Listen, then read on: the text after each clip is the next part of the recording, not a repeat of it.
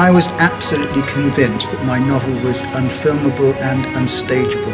And Simon's genius was to realise that I was completely and utterly wrong. You know, it's the nation's favourite novel. This can't be a piece of theatre that alienates people. This has to be a piece of theatre that you can come to if you're 10 years old or if you're 90 years old. I knew that the key to it was that Marianne Elliott had to direct it. I felt that it would be wonderful to be immersed in it, breathing the same air as Christopher does, completely inside his head. I like maths, and I like outer space, and I like being on my own. There's just so much to take in. It's brilliant. It's just very beautiful and poignant. Absolutely blown away by it. It's an astonishing piece of theatre. Is this train going to London?